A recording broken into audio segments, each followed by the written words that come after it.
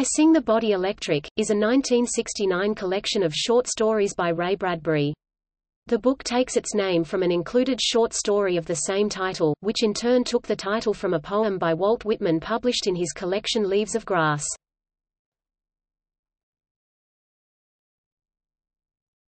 Topic: Contents.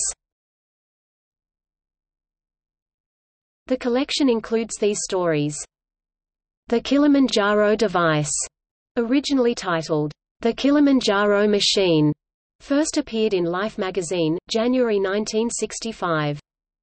After a long drive, a man arrives in Idaho and begins to ask questions about a local who had died. In a bar, he finally finds someone who was familiar with the person he is looking for. Though never referred to by name, it becomes clear that the person in question is none other than Ernest Hemingway. When asked why he's looking for him, the traveler reveals that his truck has the ability to travel in time. He goes further to explain that there are right graves and wrong graves, that people do not always die at the right time, and this local man is one of them. The traveler then departs to search for Hemingway, hoping to help him find a better end. The terrible conflagration up at the place.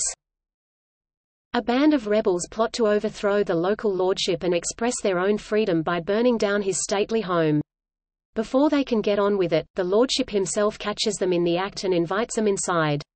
Offering drinks, he resigns to let them burn his house, though bargains with them to do it the following night, so that he and his wife may still attend the theater. The rebels ultimately agree that it is the only decent thing to do. However, before they leave the house, the lordship asks that they also spare the priceless works of art residing in the house. Before long, the complications of burning the house become too much, and the lordship too friendly, leaving the rebel plans long forgotten. Tomorrow's Child. Peter and Polly are excited about the birth of their first child, but the doctor has unfortunate news. Due to a series of malfunctions in the new birthing machines, their newborn child has been born into another dimension. While ultimately healthy, the baby's appearance is that of a small blue pyramid with tentacle-like appendages. Peter and Polly decide to take the baby home on the condition that the doctors continue ongoing work and research to try to bring their child back into his rightful dimension. Time passes, with both Peter and Polly dealing with the burden of raising their abnormal child. Polly takes it especially hard and begins drinking heavily. After almost exactly a year, the doctors give them a difficult choice. Their attempts to retrieve the baby have proved futile, however, they would be able to send Peter and Polly to the same dimension. They would be reunited with their child, but their altered appearance would force them into solitude from the rest of society. The Women, originally published in Famous Fantastic Mysteries, October 1948. A man and his wife are at the beach, but something sinister has awakened in the water. Calling out for the man to step in the ocean, the water entity attempts to draw him to the depths. Increasingly aware of the danger, his wife does all she can to distract him from the call of the ocean. Time ticks by, the intelligence in the water growing desperate, knowing that if it cannot lure the man before he leaves today, it will be over. Storm clouds roll in, and wife believes she has won. Her husband does not understand why she seems to be cheerful that their last day at the beach has been ruined. As they begin to walk away, the husband suddenly hears a drowning voice call out for help, and rushes into the water to save it.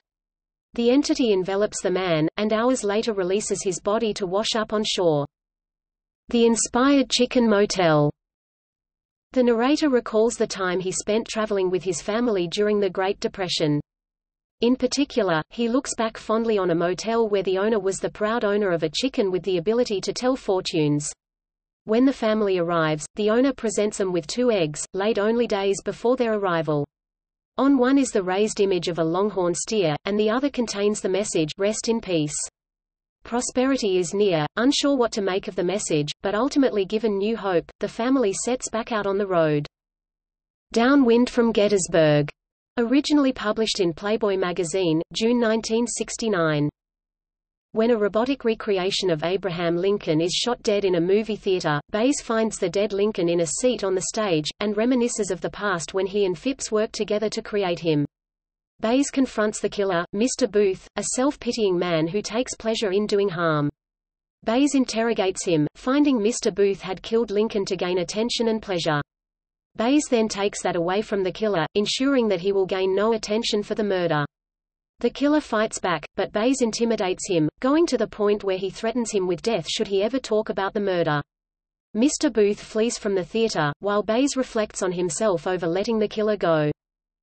Yes, we'll gather at the river. A small town is confronted with the reality of a new roadway being built. The new road bypasses the town completely, and threatens the livelihood of all the town's businesses. The store owners reflect on how things have changed. Roads used to take years to build, and now only a matter of hours. They each know that even though they will move onward, a part of them will die with the town. They ultimately accept this without ill feeling, seeing the inevitably changing course of the road like that of a flowing river. The Cold Wind and the Warm. Originally published in Harper's Magazine, July 1964. In Dublin, Ireland, David and his team of strange travelers arrive at the Royal Hibernian Hotel, with the intention of doing something mysterious. They meet a few of the townspeople, some of which find the visitors bizarre. The townspeople find the visitors suspicious, and they observe the travelers, finding them standing still in park, watching the leaves change colors. They report their findings back at the tavern, only to have David walk into the tavern himself. He tells the story of two racers traveling to the other's countries, to escape the heat or cold, and reveals that he himself was trying to escape the heat of the equatorial countries and visit a colder country like Ireland. The townspeople watch the leaves change colors as David and his team travel back to their countries. Night Call, Collect. A man stranded on Mars sits in an empty town, in an empty house. A phone rings, and when he picks up he hears his own voice. He spent all his early years recording messages for his older self, years setting up the connections so that he might never feel alone. Now, years later, the calls all begin to come at once. At first they are comforting, but quickly become a maddening reminder of all that he has lost. His youthful self sits out of the reach of time, mocking him as he grows only older. Maddened, he sets off across the planet, attempting to destroy every vestige of his own voice. On his way, he gets a call from a passing ship. Is he finally rescued, or is it simply another trick played on him by his own voice? The Haunting of the New. Nora, a rich owner of an illustrious house, invites Charlie to investigate her house after it seemingly causes her previous party to die down and end quickly.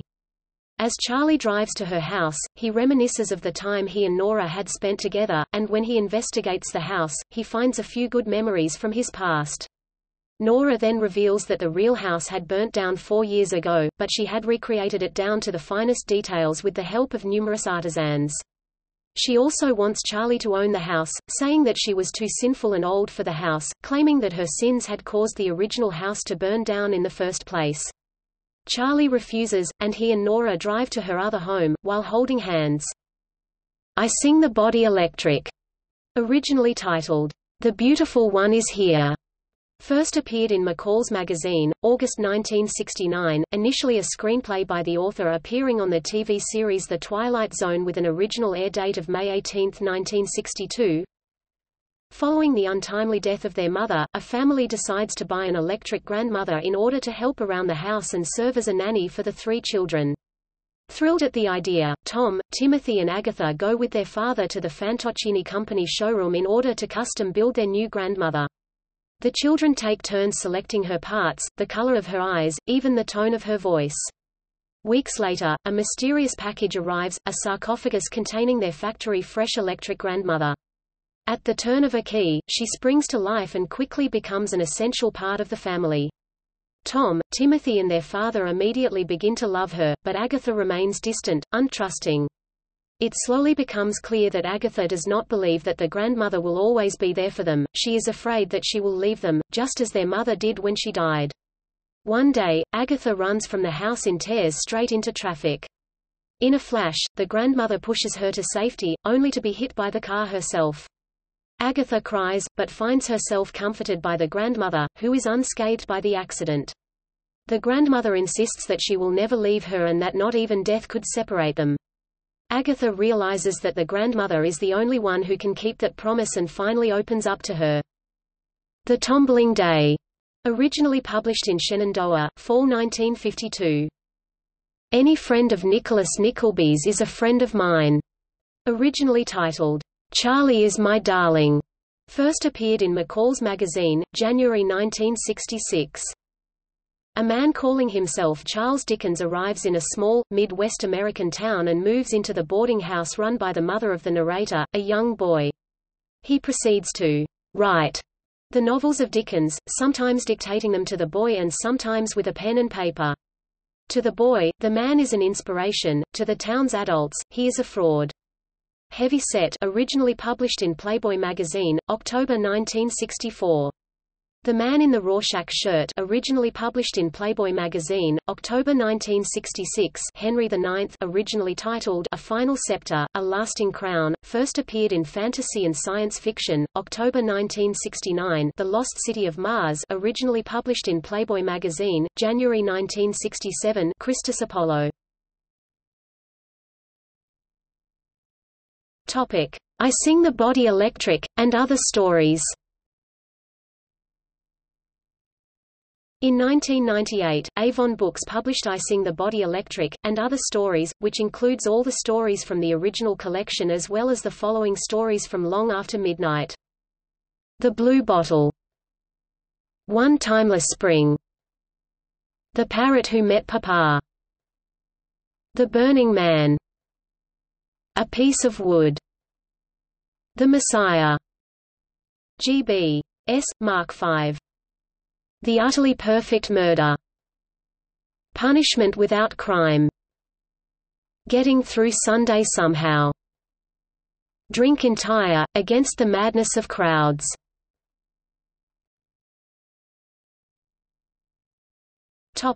Reception.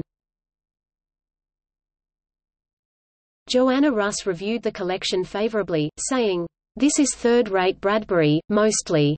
It is silly. It totally perverts the quotation from Whitman which it uses in its title. It is very good." Russ noted that Bradbury presents almost everything either in lyrical catalogue or dramatically, and while the lyrical catalogues sometimes fall flat, the dramatic dialogue hardly ever does. This gives his work tremendous immediate presence. The New York Times also received Body Electric favorably, saying, whatever the premise, the author retains an enthusiasm for both the natural world and the supernatural that sends a tingle of excitement through even the flimsiest conceit.